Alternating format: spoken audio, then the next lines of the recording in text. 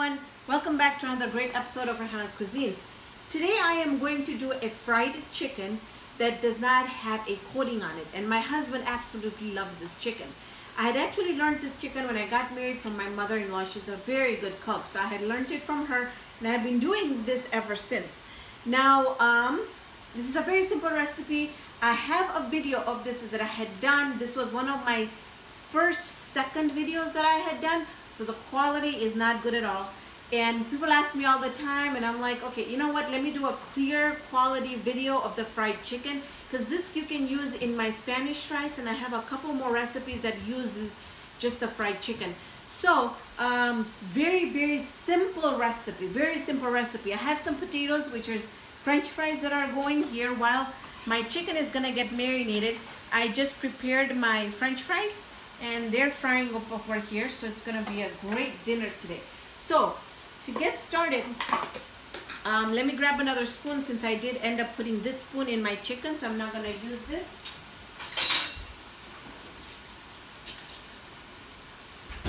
All right, so what we're gonna do is, I have here, so you can see properly, I have here 2 chickens that are completely cleaned, and they're from the butcher. I had them cut in 8 pieces. So there are 2 whole chickens. You can use thighs, you can use leg quarters, you can use just drumsticks, you can use also you can use chicken breast if you like. So in here I'm going to do a good tablespoon and a half of ginger and garlic. Now you can reduce this ginger and garlic if you like, but I absolutely love this chicken with the ginger and garlic in it. And then I'm also going to add about a tablespoon and a half of the chili garlic sauce. Now I want to show you here what kind of sauce is it, because I get a lot of questions. It is the chili garlic sauce. It's got the little rooster on it, and it always has a green top to it. So, and it says Hai Fang Foods Incorporated. So if you're looking for it, look for the rooster and the green top. I'm just going to quickly take these out. I apologize for that. But this is what I usually do, is I get, when I have working in the kitchen, I kind of multitask and get at least one thing's on the way before, it's gonna take a while. I'm gonna marinate the chicken for about 20 minutes. But if you have time and if you can do it overnight, obviously the marination, the longer it stays with the chicken, obviously it's gonna be better. So I'm just going to drain this really quickly, and I also have a video of French fries. So if you guys want to watch that, that's good. Homemade French fries are just a treat. We make them at least maybe once in 2 months. I don't deep fry very often the French fries, but my husband loves it, so I just treat him once in a while with the French fries. All right, I'm just gonna add these other ones in there real quick, and then we'll continue with our recipe.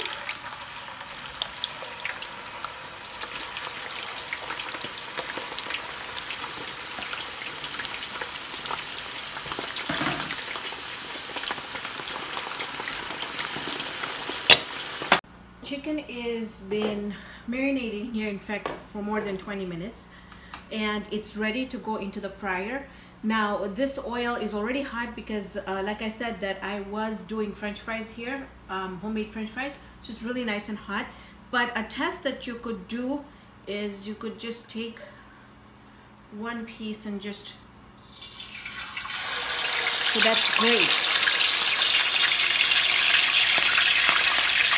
Now, because this chicken does not have a coating on it, you might have some splattering going on. So just letting you know that be careful and expect the splattering, okay? It's gonna happen.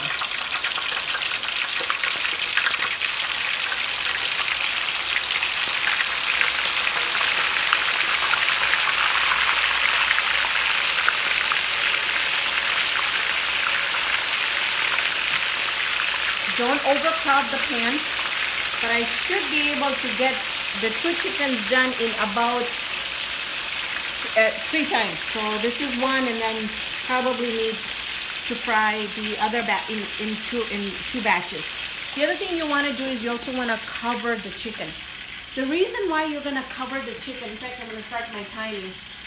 You want to cover the chicken because what's going to happen is the steam that's inside, see that steam? See that steam?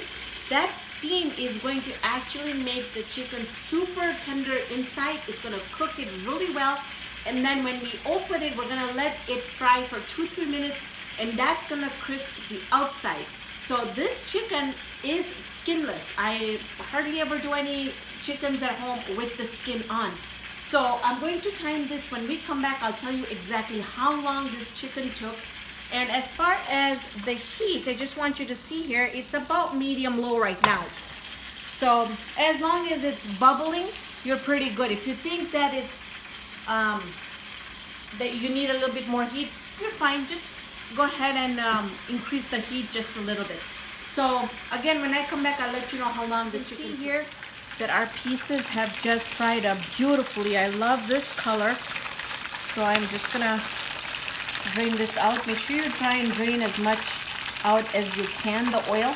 Also, I will be putting it in a tray that has been lined with a paper towel, so it catches more oil on it.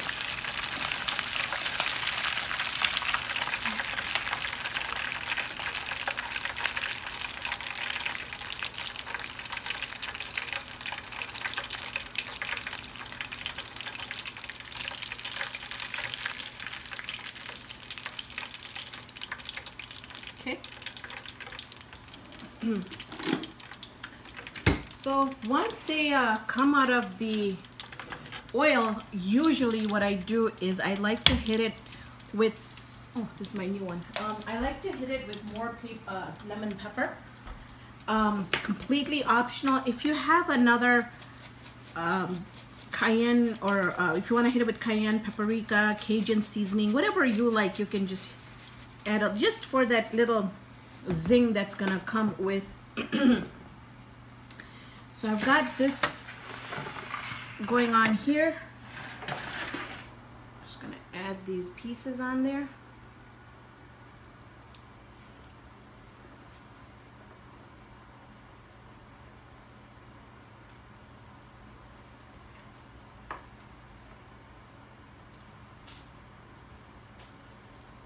Now I also am going to be serving this with my secret red chutney recipe.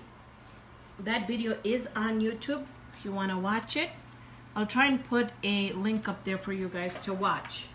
As far as a taste test, I seriously am super hungry today, so I'm gonna grab a wing piece here that has cooled down. If you can see in here, it's cooked really well, right?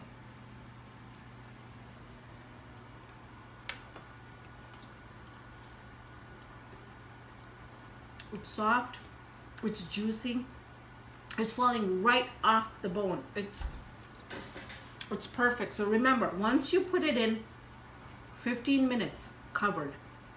Lift the cover up, you let it get that color on there between 4 to 5 minutes, and then start putting it on a tray lined with paper towel.